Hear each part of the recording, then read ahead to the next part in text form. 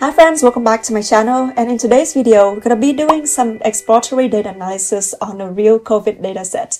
And in between I'll also cover some theories and fundamentals of EDA techniques, which is going to be very useful for you to apply to any dataset that you encounter. So without further ado, let's get started. Welcome back to RStudio. In this exploratory data analysis session, we'll be using a few libraries, namely data.table, fun modeling, and ACEMIS. And for this tutorial, I found a nice COVID dataset on Kaggle. I already downloaded this dataset into my project folder. If you don't know yet what our project is and why we should use it and how we can create our project in RStudio, check out my earlier video where I talked about it in depth. Now let's load those libraries and also read in our dataset. Normally you would have read.csv function for reading in CSV file. However, in data table, you just need to use fread, which is a very fast function for reading in CSV file. The first thing you might want to do when you have a new dataset is to view the dataset to see what it looks like and what kind of information that is included in this dataset. You can see that in this dataset we have ISO code. I guess this is probably the code of the country, the continent, location, which is the country itself, and the date. And we can see that there's a whole bunch of information here about COVID. And so we have total case, new case, death per million, and a lot of information about hospitalization. And interestingly, we also have the information on vaccinations, which is quite interesting, and also demographic information here. So this dataset has a lot of information. So yeah, depending on what we are interested in, we will probably narrow down our scope of analysis. You might be asking, well, what is actually exploratory data analysis? EDA simply means to explore and understand the main characteristics of the dataset. There are two main types of EDA, univariate analysis and multivariate analysis. Univariate analysis means to look at a single feature in the data at a time. Examples of this are checking the data types of the columns in a dataset, for example, to see if they are numerical or categorical, checking the outliers in the dataset. Another important thing to look into is the number of zeros and missing values. Another important technique in univariate analysis is to look at the distribution of the feature. All of this is often referred to as data profiling. You can perform this analysis either graphically with the help of plots and charts and graphs, etc., or non-graphically, which is just to look at the numbers numerically. In this tutorial, we start with the simplest analysis type, which is univariate analysis, which is about understanding individual features in the data. Now, the first thing you might want to do is to look at the dimension of the data and the column names. You can see that we have almost 100,000 rows, and we only have 60 columns. And in the fun modeling library, there's a very nice function called dfStatus, which help us kind of do the basic profiling on the dataset. So you can see that this function gives us some insights or some basic information of each of these variables in our dataset. So firstly, we have the number of zeros, percentage of zeros, number of NA values, which is missing values, and percentage, also infinitive values, and the data type for each of the columns. And lastly, we have the number of unique values in each variable. So this kind of basic information on the variables is really useful for us to decide what kind of things that we want to do on these variables, and is there any things that we need to pay attention to or do some more transformation to be able to utilize those variables. Using these out-of-the-box functions from these packages is quite handy, because otherwise, for example, if you have to calculate the percentage of NA values for all the variables in the dataset yourself, you probably have to do something like this. So in data table, we have we can do the lapply function, which is applying a function on all the columns in the dataset, and then we have to calculate the total of the number of NA values in the column divided by the number of rows in the data set, so the total number of rows, something like this, then you can see that we get the same information or the same values that we get for the percentage of NA values here. However, this is a lot more coding, and probably if you're not used to it, it probably takes more time. So for quick analysis, I think using these out-of-the-box libraries and functions comes in really handy. The next thing we might want to know is the distribution of these variables. Again, we have a very nice profiling function from the fun modeling package called FREC for categorical variable. Let's try to run it.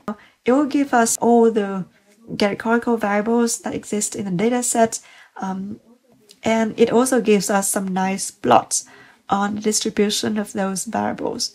Now let's take a look at them. We can see that half of the time we don't have information on this variable, and if we do have information, then the test performed is the most common test unit in this data set.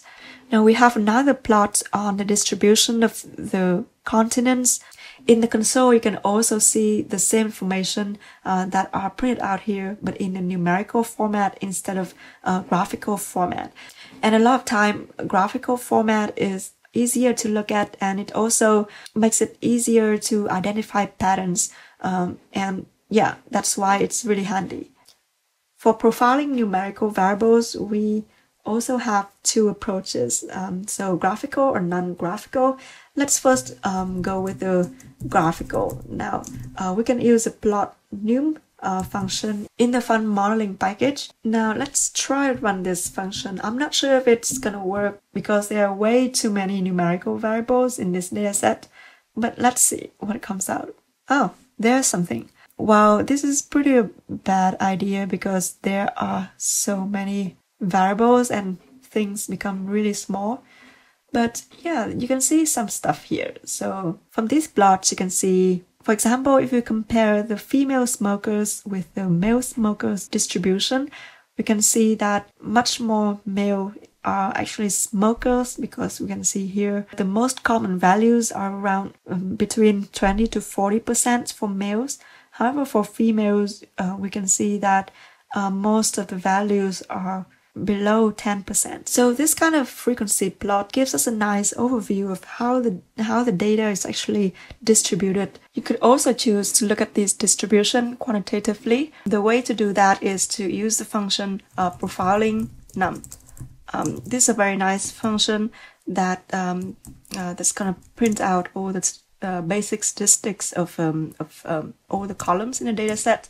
Well, I have learned that I have way too many columns, so I'm gonna just select a few of them.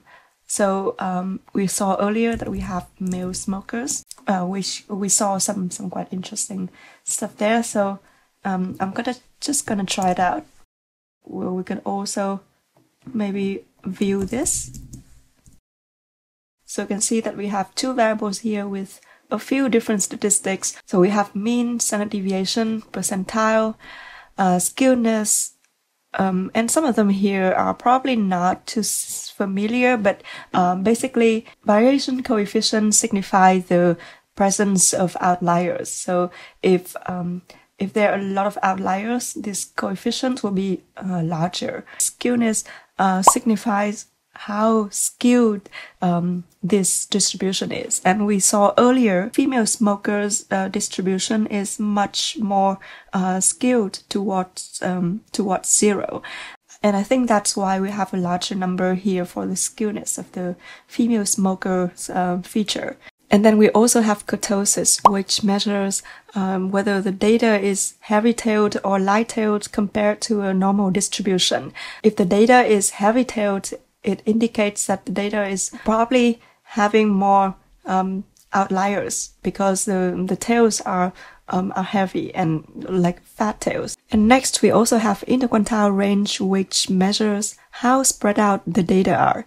Now the last two measures indicate where most values are. So for example, range 98 98% indicates that 98% of the values fall between these two values. In the next step of our analysis, we want to narrow down our analysis scope because there's a lot of information in this dataset. Because I'm living in the Netherlands, I'm most interested in the statistics for the Netherlands. And now I think I want to see the vaccination status of the Netherlands. So I would select only columns that are about vaccination. So let's see what are the columns in the data set. Sorry, I'm mixing it with Python.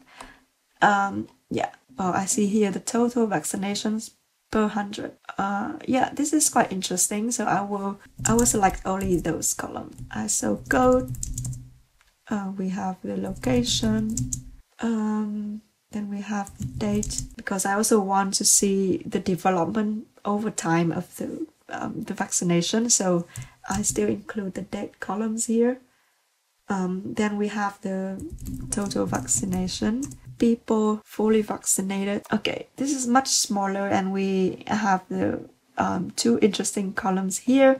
However, we also see that there are a lot of NA values. Well, that makes sense because we didn't have the vaccination before, probably before June or so. So what we want to do is to remove the NA values in those columns. Is NA total vaccination. Or another way you can also do is to do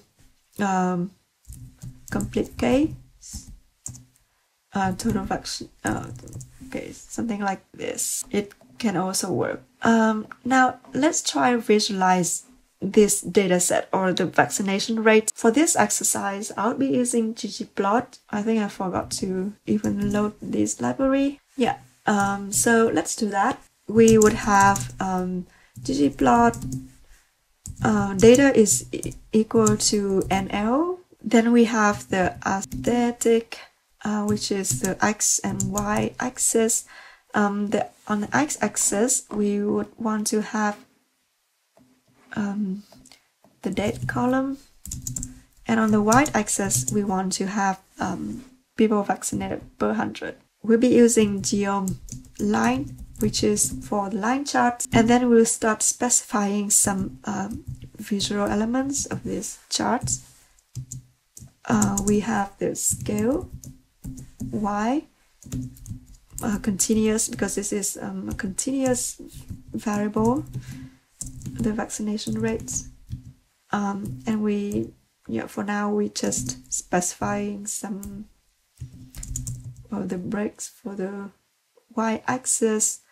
I expect that is probably between somewhere 40 or 60%. So I'm doing the breaks like this, and then we would have labels equals scales. And now for the labs, which is for specifying some things like titles, we can have titles like percentage of vaccinated people in the Netherlands. Oh yeah, Netherlands.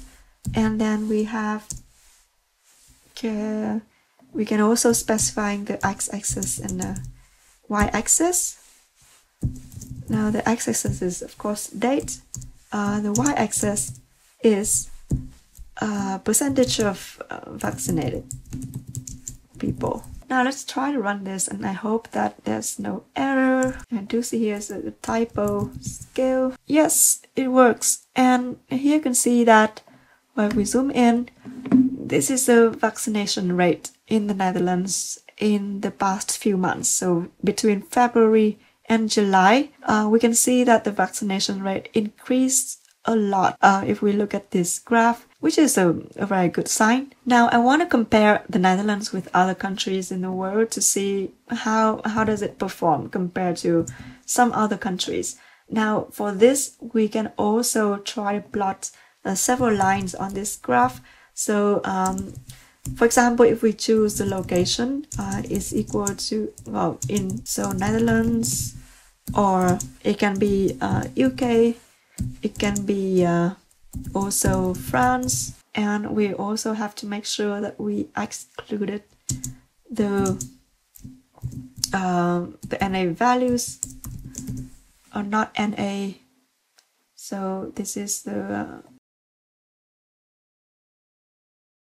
then if we run this, I expected 3 countries, but I think this is probably United Kingdom. Yeah, this looks interesting. Well, we see here that the Netherlands has roughly the same vaccination rate as France. However, the UK is doing a much better job in vaccinating people. Almost 70% of the population has been vaccinated. And this is kind of what we also heard in the news, so it's really nice to observe this in the data itself. Congratulations, you complete the first lesson and probably the most important lesson in exploratory data analysis, which is about data profiling. In the coming lessons, we start looking into a variety of data transformation techniques, and further down the road, we're going to start looking into multivariate analysis, where we start looking into more complex and also very useful techniques like correlation matrices and clustering analysis, etc. If you want to check out the code that I used in this video, you can find the download link in the description below.